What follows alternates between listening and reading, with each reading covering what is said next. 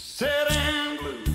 I just wanna make love to you.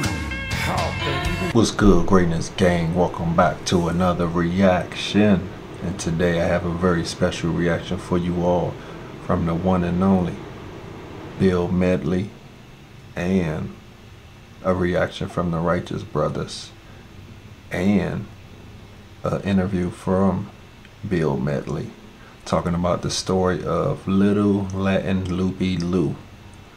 Okay, I heard that this was one of their first hit singles, so he's going to be talking about that, and then we're going to get into the song, and then we're going to get into Bill Medley's I Just Want to Make Love to You. Now, I'm very late on that song. You guys told me to react to that a long time ago, and I just want to say that I'm sorry for getting to it so late. The Righteous Brothers brought a lot of you over here to the Greatness Gang community, and I'm grateful for you all that are still here with me, still recommending videos, still supporting the reactions, and still showing love to me. I appreciate you all, so let's get into it. Little Latin Lupe Lou was a song that I wrote, boy, I probably was 19 years old, and Lupe was a girl that I went to school with, Lupe Laguna, and actually we dated for a while. Every hit record is always about a girl. Never fails. And I was writing the song, and I just loved that title, and I loved the way it sang, you know, talking about Little Latin, and it just fit, you know, what I wanted to do. And Bobby and I, we were in a group, the Paramours. There was 5 of us, and I taught the song to Bobby, and this Ray Maxwell, who was the owner of Moonglow Records, came in to see us because I'd done some background work for some of his people, and I said, you know, listen to this song me and Bobby do. So we sang it, and he said, boy, I love that. I said, we got to record that. I said, oh, are you kidding? He said, yeah, no, let's record it. But we didn't want to go under the name the Paramours because it was just Bobby and I doing it, not the 5 of us. Well, Bobby and I were raised in Orange County, California, and there was a Marine base there, and a lot of the black Marines heard that there was these 2 white guys down the street singing rhythm and blues, so they would come in and like if you saw a great 57 Chevy, a white guy would say, boy, that's a cool looking car. If a black guy saw it, he'd say, boy, that's a righteous looking car. And if they liked you, they're friendly you, they would call you brother. So sometimes when we were coming to work, they would say, hey, righteous brother, how you doing? Which meant good friend. So we said, and once in a while they would yell out at the end of the song, hey, right, you know, that's righteous brother. So when we did Little Latin Lupe Lou, we said, let's use the name that the Marines have been calling us. And we wish they would have yelled out, that's Beatles, brother, but they didn't. And you know what? What made me laugh about that, because when I did my Righteous Brothers reaction, a lot of you all kept telling me that story, and I've actually heard it from the man himself, so that's pretty interesting. But we recorded the song, and nothing happened with it.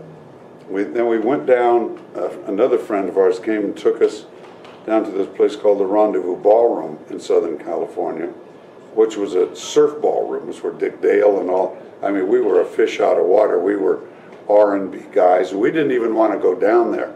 But we said, okay. And we would sing it, and it kind of fit this surf dance that they were doing. So they said, boy, we love that song. We said, well, you know, we record it, you probably can go out and buy it, and or order it. And they went out and ordered it. The record store said, never heard of it. So Bobby Hatfield and Mike Patterson, who ended up to be our road manager, took about 1,500 of these things, took them to the record store, said, listen, if you sell them, you sell them. If you don't, make Frisbees out of them. And then we told the kids, here's where you can go buy this thing. Well, 1,500 kids went down and bought this record. And in those days, and God, I wish these days were still happening, some of the radio stations would call the record stores and say, what's selling? So they would kind of know, that's how they knew what this. And the lady said, well, sold 10 Elvises, I think 5 Everly Brothers songs, and some record called Little Latin Loopy Loo by the Righteous Brothers. We sold 1,500 of them. And he says, what? He says, send it to me. Send it to him. And in those days, you know, this is like 62, the disc jockeys were always doing record hops. You know, they would go to the local high school or something. You know, and so he was advertising his record hop, and he put Little Latin Loopy Loo in the background. Hi, this is Gene Weed. I'm going to be down at the so-and-so club, and they're playing Loopy Loo in the back. And some kids called up and said, what is that record that you were playing? And so he played it a couple of times. It took off, and we never looked back. If you listen to it,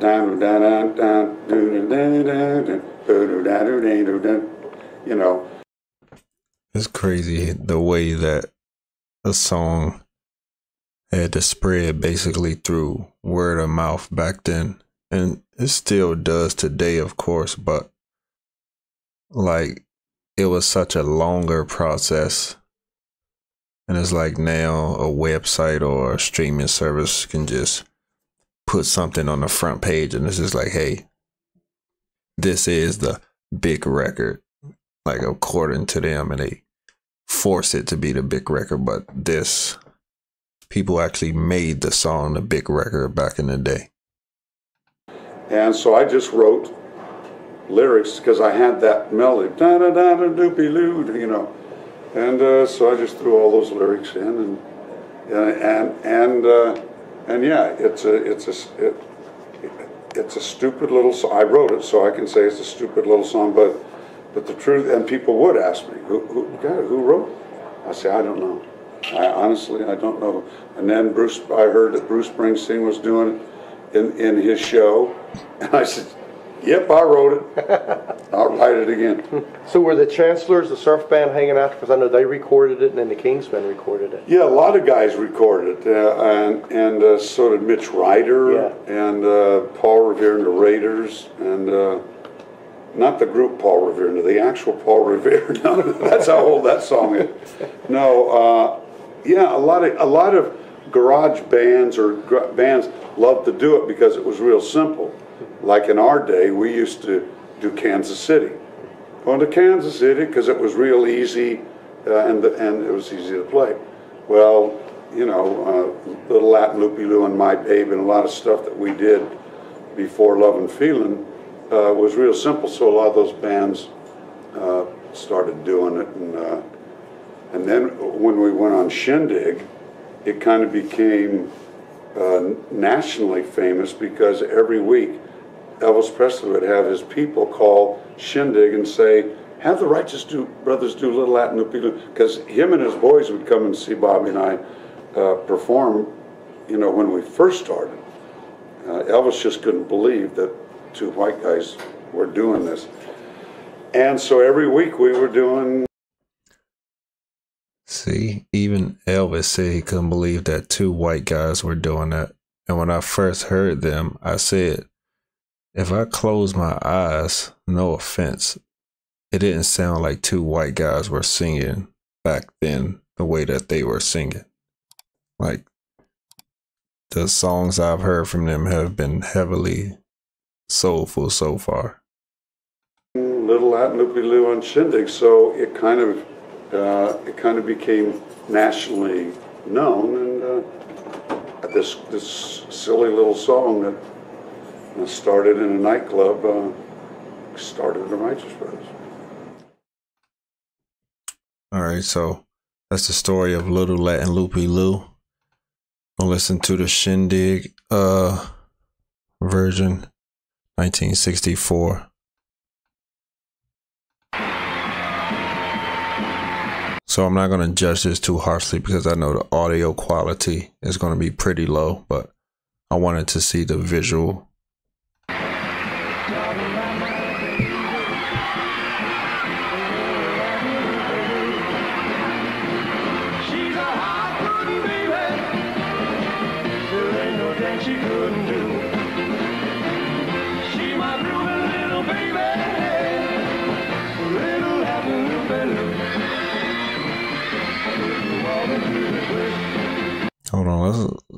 look at the look on Bill's face. He just looking like, hell yeah, I wrote this. And look at the ladies in the crowd going crazy. He looking like, I did that. I'm the man.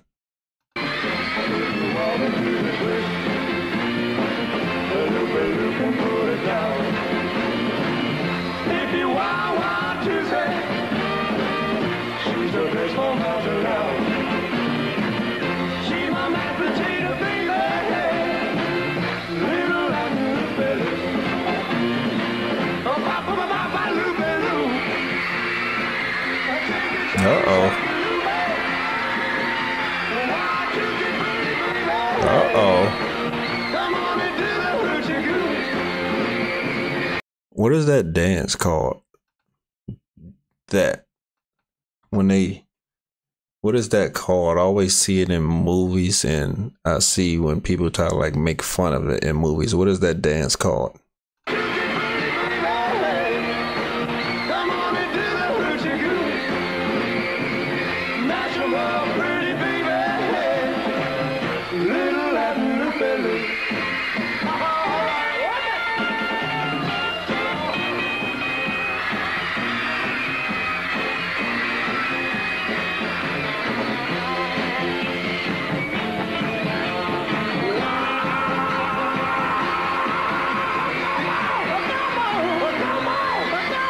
Uh-oh.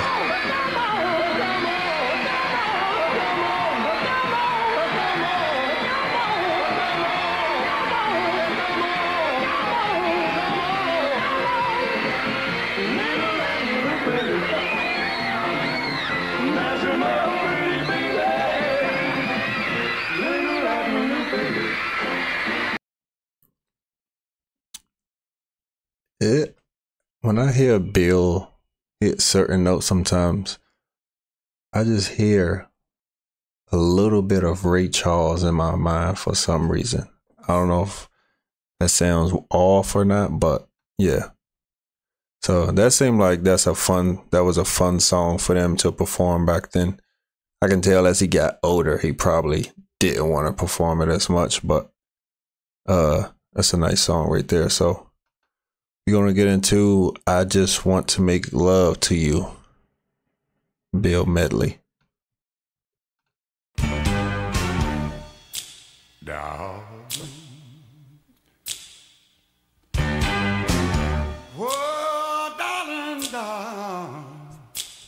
See, that right there reminds me of Ray Charles. I don't want you to be no slave. I don't want you to work all day. But I want you be as true. I just want to make love to you. I wanna make love to you, baby. I wanna make love to you, baby. I don't wanna see you sad and blue. Oh no, honey. I wanna make love to you.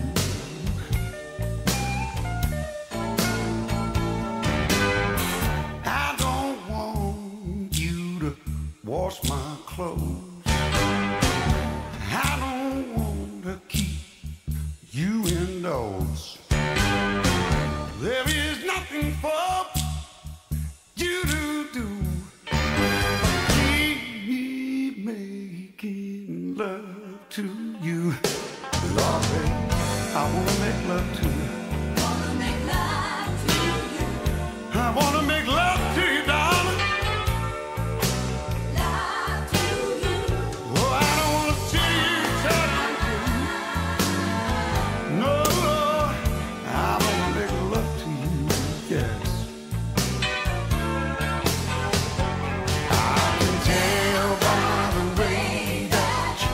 Rock and roll. I can tell by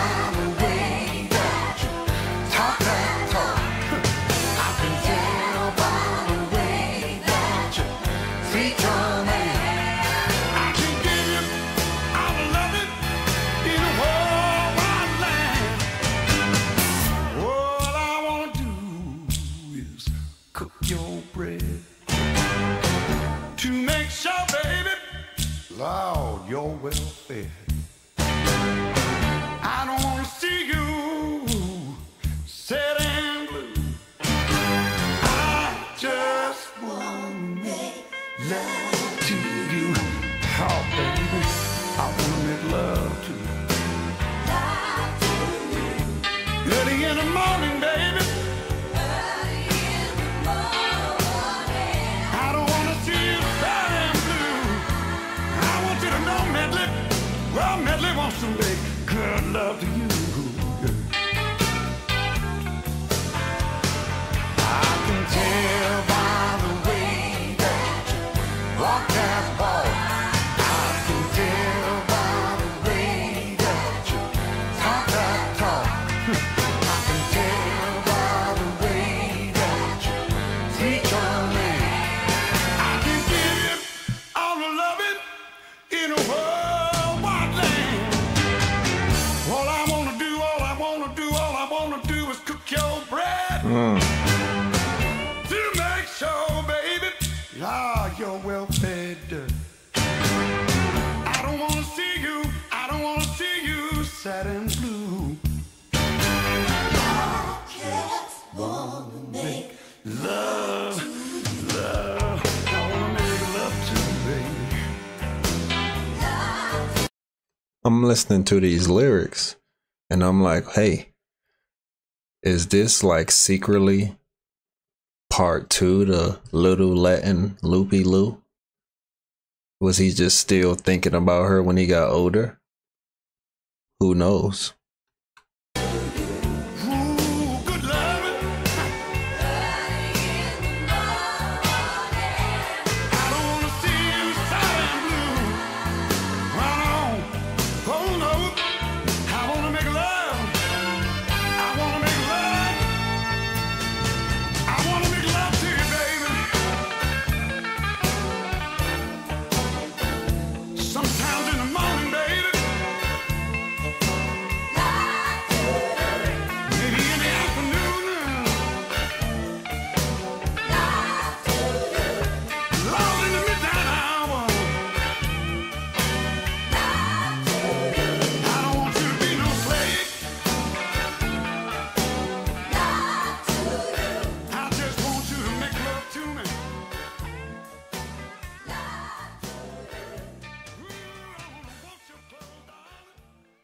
All right, so that was Bill Medley. I just want to make love to you.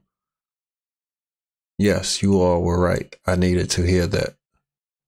Very good song, straight to the point. Nice melody for Mr. Medley. So soulful. I'm looking at the album cover. And that's the Best of Bill Medley album cover. And I'm looking at the songs. I see one that says Borrowed Time. And it says it's a duet with Gladys Knight. And I love Gladys Knight and the Pips. So that seems like a very interesting collaboration. I need to react to more Righteous Brothers. So let me know what else you recommend. And I thank you all for watching this with me. Love you guys.